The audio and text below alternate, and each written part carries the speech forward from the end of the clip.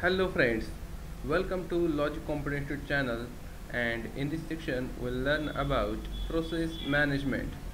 Then first we see process. What is process? A process is basically a program in a executions is called as process. The execution of a process must progress in a sequential fashions. To put it in a simple terms, we write our computer programs in a text file, and when we execute this program, it becomes a process which perform all the tasks mentioned in that programs. Then we see the process management. Process management is the one of the service of operating system or one of the function of operating system. The process management module takes care of creation and deletion of processes, scheduling of system resources to different processes, requesting them and providing mechanism for synchronization and communication among different processes. Then we see the process state. In multi-programming operating system, when a process executes, it passes through different states. These states may differ in different operating systems, and the names of these states are also not standardized. Processes can be any of the following states. There are different types of states. The first is new. The new is a state, and the process is in the stage of being created, or when process is created is in the new state. Second, ready. The process has all the resources available that it needs to run, but the CPU is not currently working on this process. Instructions is called as a ready state, or that process is in a ready state. Then next, running. Once the process has been assigned to a processor by the operating system scheduler, the process state is set to running and the processor execute its instruction. Next, waiting. The process cannot run at the moment because it is waiting for some resource to become available or for some event to occur.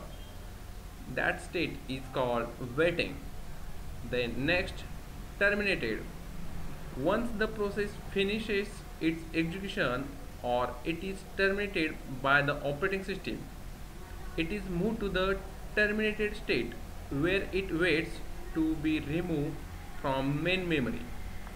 These are the different types of state we see in the diagram. This is a new state when process is admitted in the computer system, that is new state.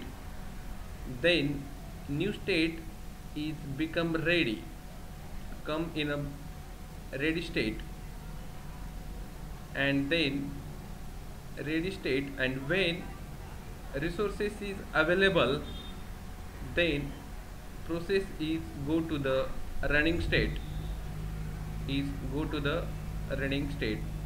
The ready state has the OS scheduler which dispatch the process to the running state, and when process is in a running state, then if there is any problem or interrupt occur, then is again become the ready state. And ready and running state process is wait for input output devices or any event. So running state is go into the waiting state for wait the input output devices, and when input output devices is available or event is occur, then waiting state process is again become the ready state, and when processor or CPU is available, then process is go to the running, and process is in a running state, or task is completed, or execution is completed, then process is exit, that is terminated, and it is exit from the main memory. This is a different process state. Thank you, and subscribe our channel Logic Computer Institute for more videos.